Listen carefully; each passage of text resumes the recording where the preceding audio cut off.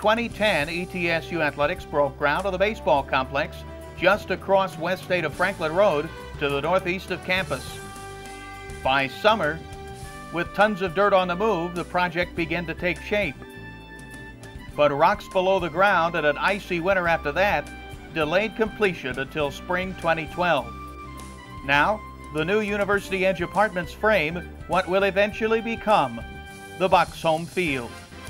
It's been a long time coming, it seems like, and we've had to be very patient, but it's right around the corner, and we'll be in it this spring, so I know our coaching staff and our players are very excited. It's going to be a beautiful looking building and facility, so it's really going to be the opening of that connector between the downtown Johnson City and our campus. The proximity of it to campus, I think, is going to be huge. It will allow students to come out.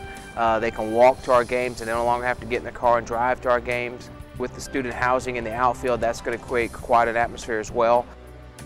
From a baseball standpoint, I think first and foremost, recruiting.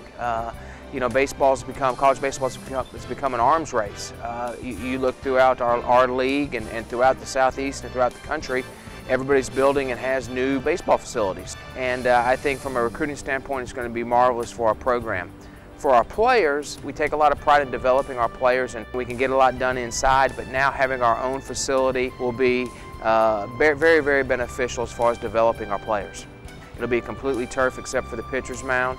So our infielders will play on a great surface, beautiful dugouts, beautiful concourse, all the amenities as far as skyboxes and a nice press box. The stands are going to be above the field slightly, but very, very close to the action. So I think it's going to be a great home field advantage. It's going to be a great place for people in the community and students to come watch a game.